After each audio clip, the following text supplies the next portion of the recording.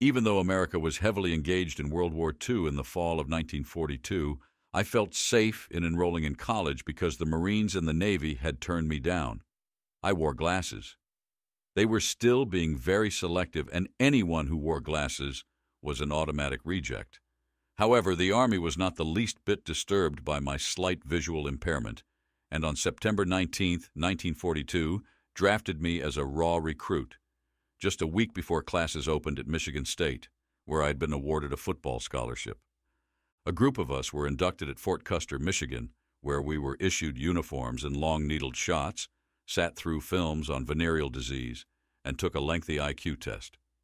2 days later, we boarded a train with blinds drawn and were on our way to parts unknown. Rumors as to our destination quickly began, but no one guessed correctly. After 2 days, the train finally stopped, and some of us sneaked a peek through the blinds to discover we were in Macon, Georgia. And Camp Wheeler was to be my home for the next 5 months.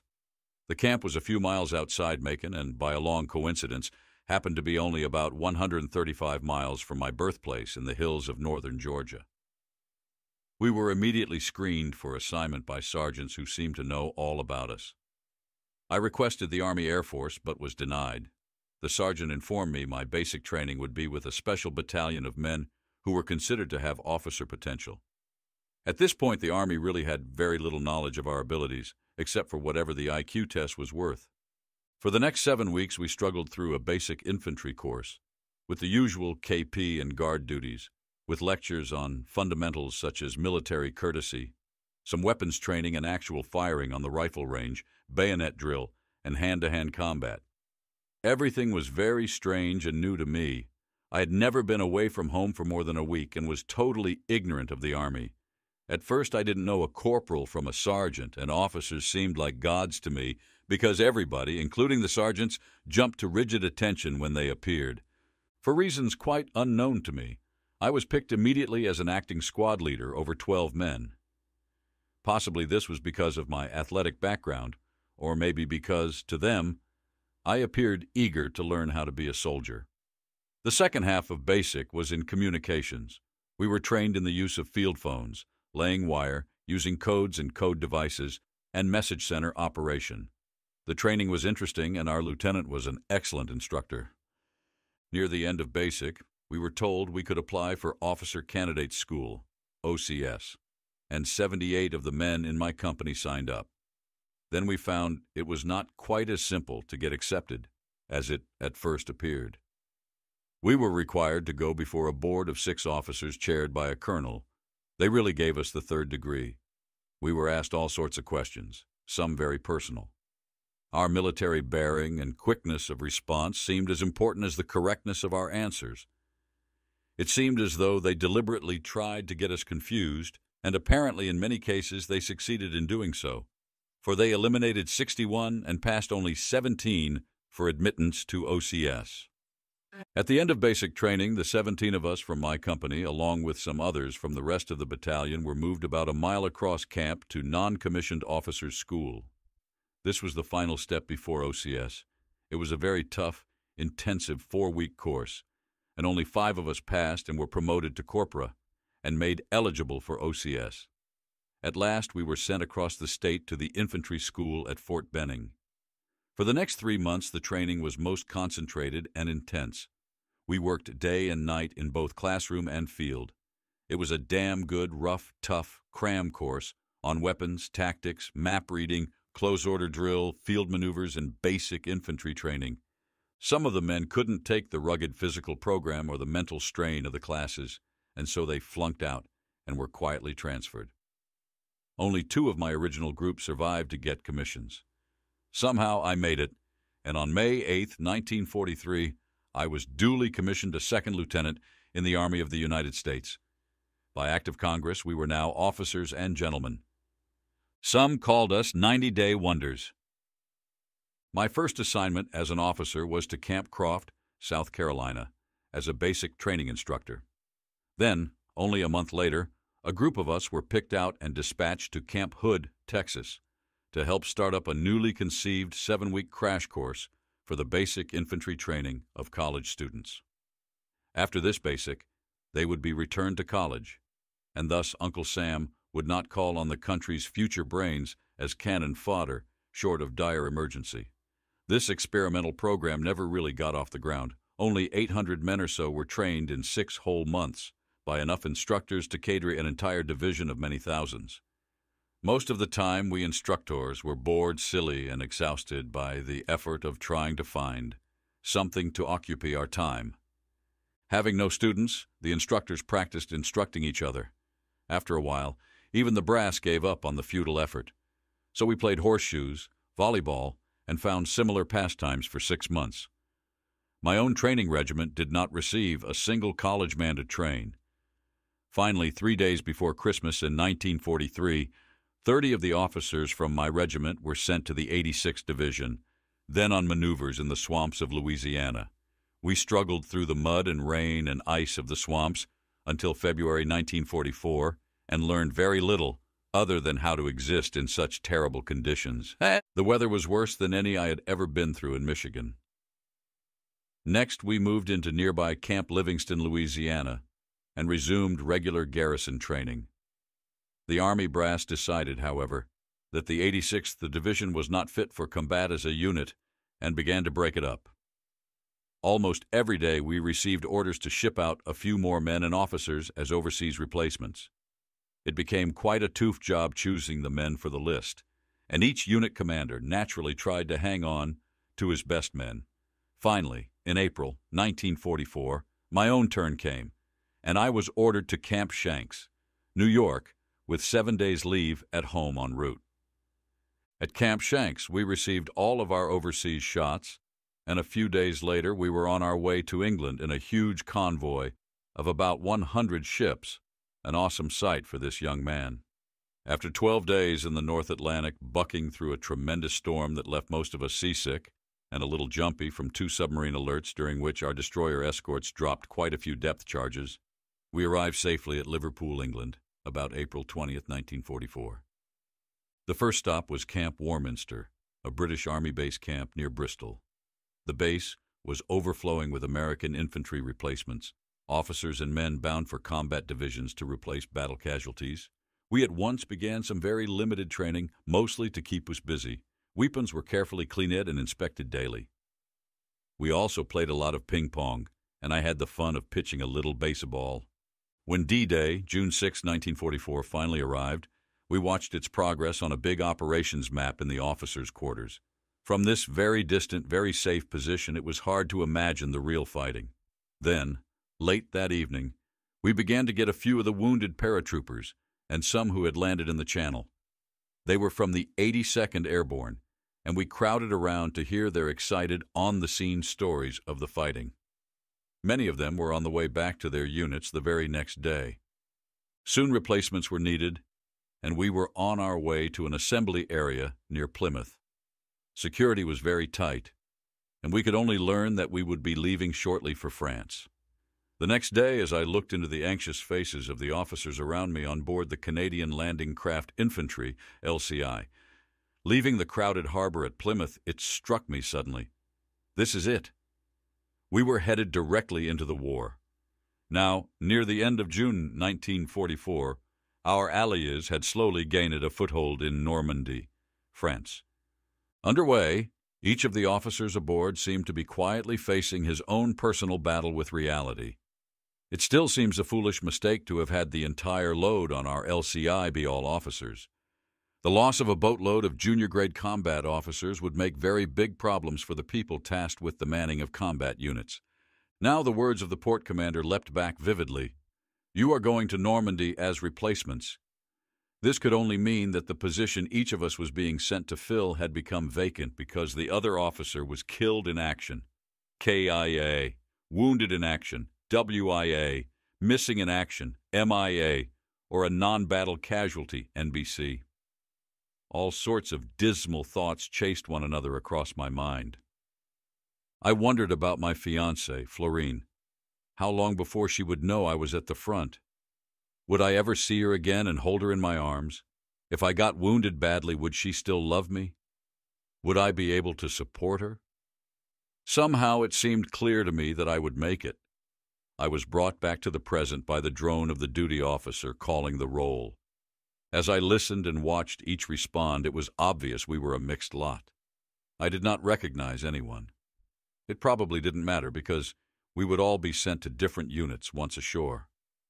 As hunger began to gnaw at my empty stomach, it occurred to me that none of us had rations. Somehow, we had been sent aboard without chow. Someone took our problem to the Canadian naval captain, who came to our rescue with some cans of split-pea soup from his emergency rations, 1 can each. Each can held about 2 cups and was heated by a cylinder in the center, filled with some chemical that burned. Instructions told us to punch 2 holes in the top of the can before igniting the fuel. Otherwise, the can could explode. The soup was delicious, and I've loved pea soup ever since. Someone was shouting, "Look at all the ships!" and we jumped up to see a glorious sight. Ships by the hundreds were everywhere ahead as we approached Normandy. We strained to see the armada. Huge balloons were straining at cables. They were supposed to keep enemy aircraft from flying too low. The harbor was busy as a beehive. Cargo nets were being loaded in waiting amphibious trucks called ducks. A steady stream came out for a load and then headed back to shore. Vehicles like ants seemed to crawl all over the beaches and inland roads. We lurched forward as our LCI came to a grinding halt on the flat bottom. Gangplanks were lowered on each side of the bow, and we started single file down into the water. Holding our weapons high, we headed for shore. The water was up to my chin, and some of the shorter men had to be helped. The fighting for Utah Beach had been light compared with Omaha Beach. Of course, those who were wounded and died there would never agree that it had been an easy battle. I understand most of the credit for the success goes to General Roosevelt, son of President Teddy Roosevelt. We sure were grateful the beach had been secured. I'm sure much of the horrible results of that battle had been cleared away, and all the dead and wounded were gone. Still, the terrible scars of war seemed to shout at us. Burned-out vehicles, sunken landing craft, ships, tanks, guns, pillboxes lay twisted and still. It hardly seemed possible anyone could have survived, yet men had waded in and driven the Germans back, now some 7 or 8 miles inland in most places. We marched quickly inland to a replacement center near Sainte-Mère-Église. Our first instructions were to pair off and set up pup tents in an apple orchard nearby. We would stay there until assigned to our units. It was impossible to find out where we would be going or when. Most of us took a good look at the situation map, and it appeared the front was about 3 miles from us. We could clearly hear our artillery all night as a constant shelling seemed to be taking place. The concussion was close enough to shake our tents, and sleep was difficult. Sainte-Mère-Église was the small town made forever famous in the movie of D-Day. There, the 82nd Airborne stubbornly fought its way back toward the coast to link up with the 4th Infantry Division. Had I known the 4th was to be my unit, perhaps I would have asked more about the battle there. Since we were not confined to camp, several of us took the opportunity to see some of the battle area nearby. Our noses and grapevine information led us to a burial site about a quarter of a mile away. The ghastly stories we had heard about the fierceness of the fighting were true. German war prisoners were digging up the partially decomposed bodies of their own dead, buried in neat rows in mass graves about 3 feet deep, for movement to a new location. Working with shovels and bare hands, the prisoners stuffed the corpses into mattress covers and piled them on trucks in rows, like cordwood. Some of the bodies were badly mangled and very difficult to pick up. Stern-faced men turned white, and many had to turn away to vomit at the sight and smell. The guard stated that several hundred American bodies had already been moved a few days before. Over 300 Germans had been buried in the mass grave, but the 2 fields were being cleared to make way for a fighter plane airstrip. Near the graves were the wrecks of many gliders, some still hung up in trees, others smashed into hedgerows, all riddled with bullet holes. It's a wonder to me that any of the glider troops survived or were able to fight once on the ground. I had tried to join the paratroops shortly after OCS. I was rejected because I wore glasses. We walked through a field that had been shelled by the Navy, probably with rockets. The holes were about 4 feet deep and 6 feet across. They covered a pattern about 20 feet apart over a couple of acres. It seemed impossible that anyone could have survived such a bombardment. We were pretty quiet as we made our way back to the tents. For me, the cruel realities of war came into vivid focus, and for the first of many times, I felt the intestinal stirrings of fear. Finally, on July 12th, orders came through. I was assigned to the 22nd Infantry Regiment of the 4th Infantry Division. About a dozen of us climbed onto a 2.5-ton truck and were driven through Carrington on our way to service company of the 22nd Infantry. Our first taste of shelling occurred as we crossed a small bridge near Carrington, but it screamed overhead and exploded about 100 yards beyond us. Captain Hawkins, the commanding officer, Shio of Service Company, met us warmly.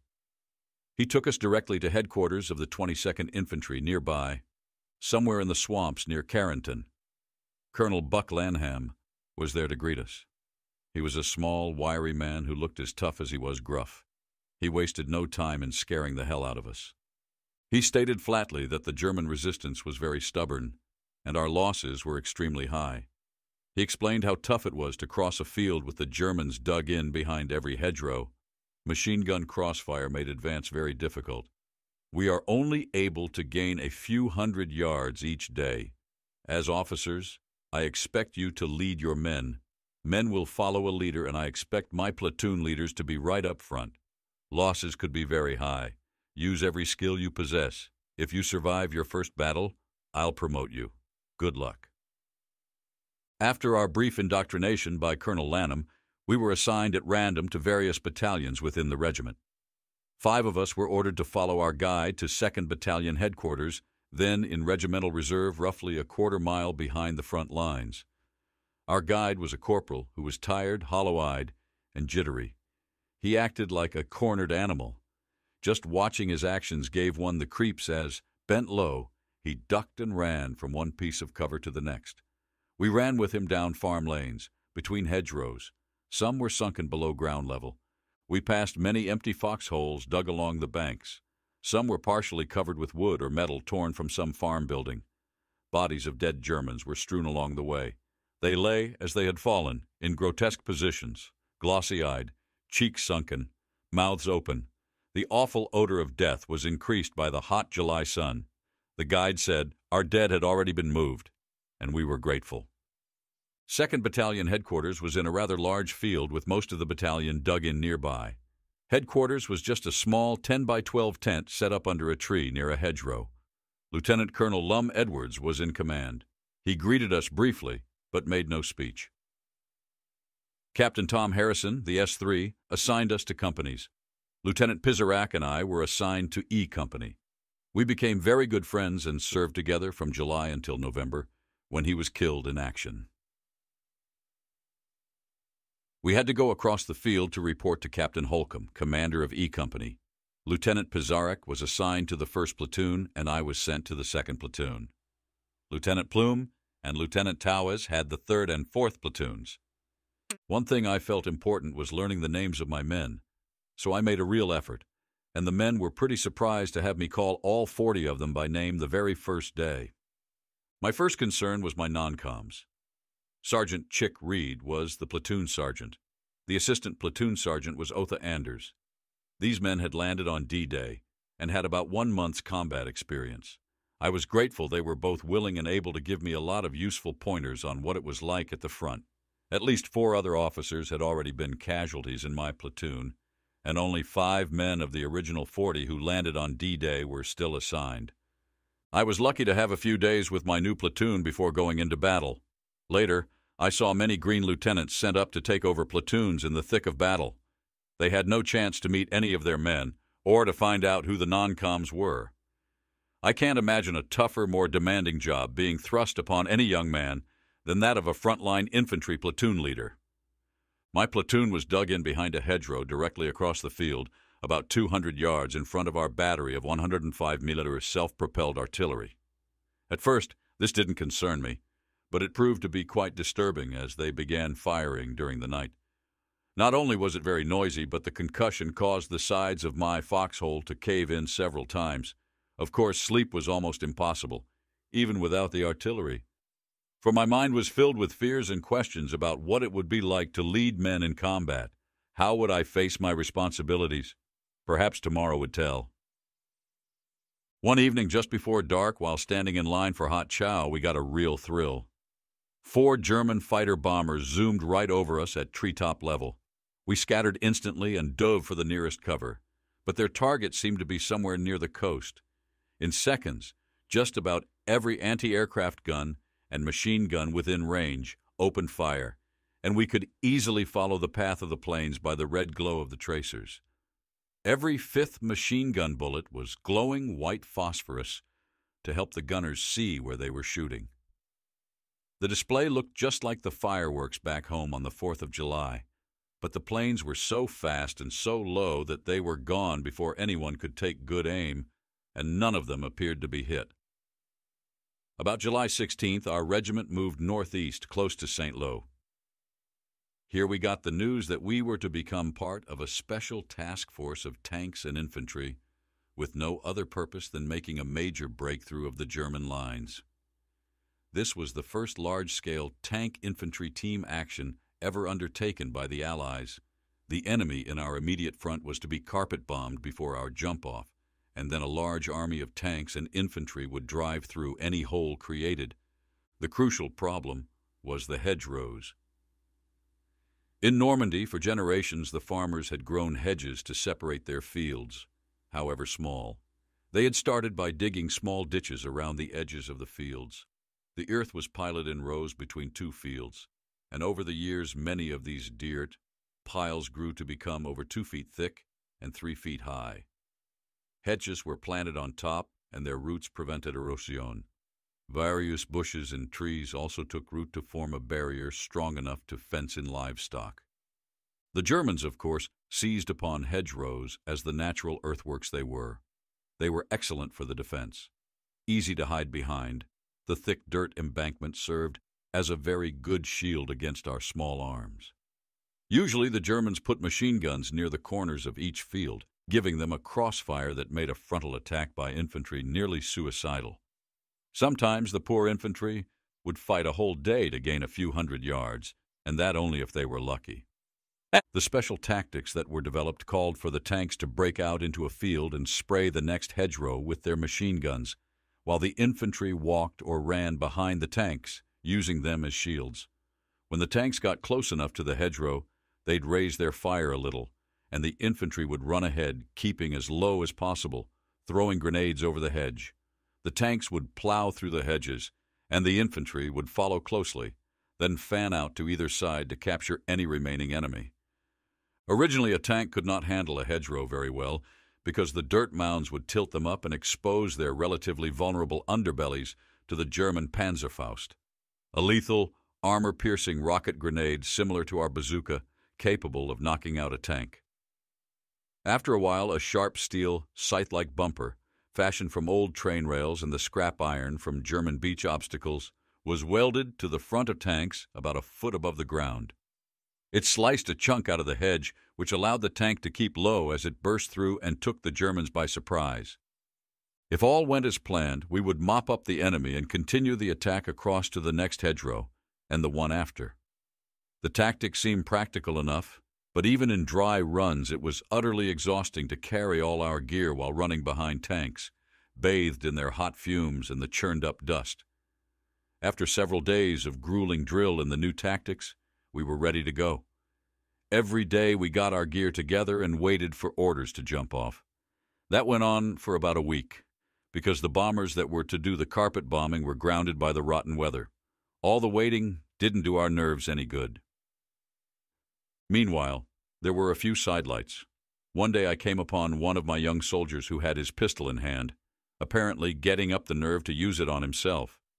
He was terribly depressed because he hadn't received any mail from home since his landing in France.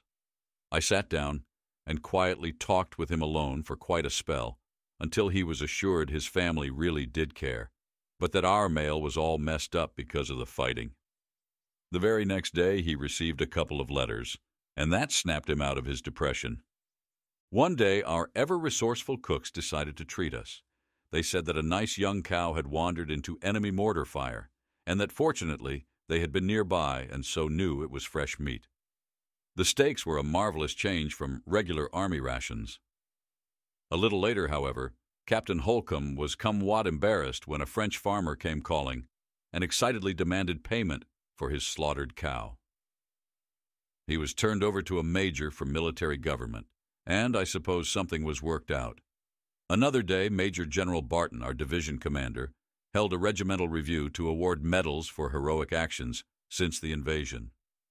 As we marched by companies to the parade field, some German fighter planes roared over at treetop level, and men and heroes scattered in every direction, with some diving right through dense hedgerows.